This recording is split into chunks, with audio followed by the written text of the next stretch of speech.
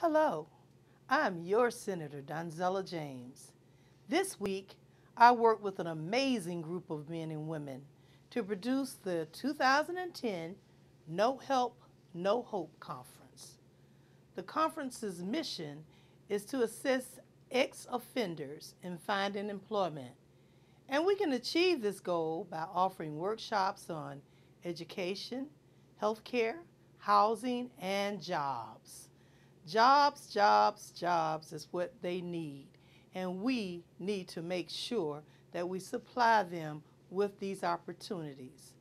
I joined the conference coordinator and former United States HIV/AIDS Ambassador Dr. James Hall in encouraging our local businesses to hire these reformed good citizens.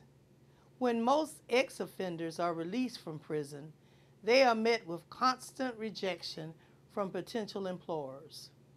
Without a promising future, they will have nowhere to go but possibly back to a life of crime.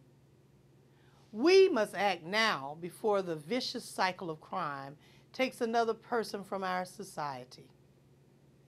It is time for our communities to step up to the plate, to welcome these men and women back, to help them regain their lives.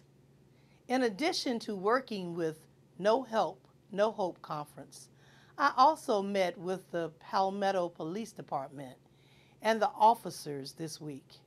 One officer that has gone above and beyond the call of duty is Sergeant Lee Gregg, who has been nominated as a finalist in the America's Most Wanted All-Star Contest.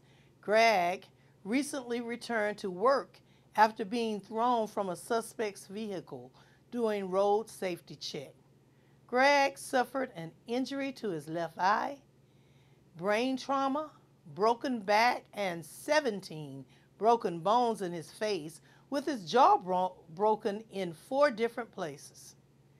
He has not yet fully recovered, but his Deputy Chief John Cooper said his remarkable willpower and dedication has brought him back to the police department to do light work.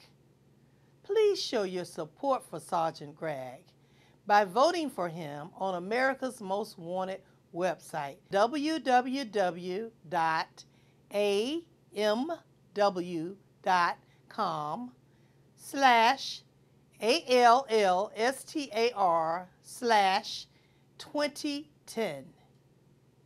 If you have any questions, please call me at 404-463-1379, or you can contact me by email at donzella.james@senate.ga.gov. I am your Senator Donzella James, and I'm always here for you. Thank you, and God bless.